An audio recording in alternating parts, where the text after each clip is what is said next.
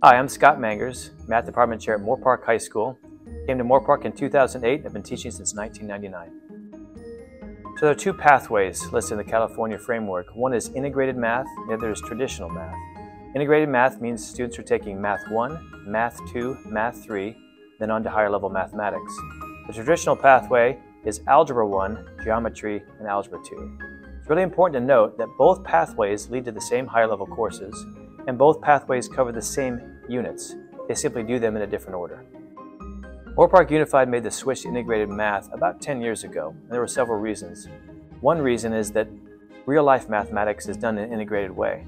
When an engineer solves a problem, or anybody solves a problem, it's not a cookie-cutter recipe from algebra or trig or geometry necessarily, just simply solving a problem. And that is our number one goal for our students, to help them to be great problem solvers.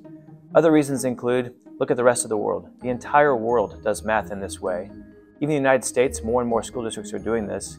In California, for example, about 50% of schools do the integrated pathway. The third reason, think about where we want students to go, those higher level courses, whether it's data science, AP statistics, pre-calculus, calculus. Those courses, for the most part, are integrated. Calculus is a great example. As my students take the AP calculus exam, there are many problems that involve geometry, algebra, and even some trigonometry. So we want our students to be prepared for those kind of questions. Integrated math actually is not just in the high school. If you think about a student taking math in 4th grade, it's fully integrated. They may do a little bit of geometry, obviously some arithmetic and some basic number sense, but there's no such thing as a specialized 4th grade math class. It covers all the subjects of math.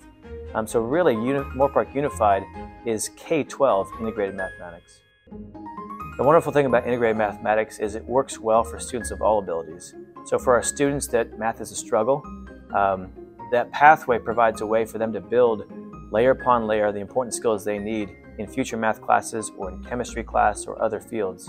But for our high-performing students who want to get to calculus, perhaps their 11th grade year or 12th grade year, integrated math provides a wonderful foundation. And so our best students and our students who might struggle all benefit equally from the integrated pathway.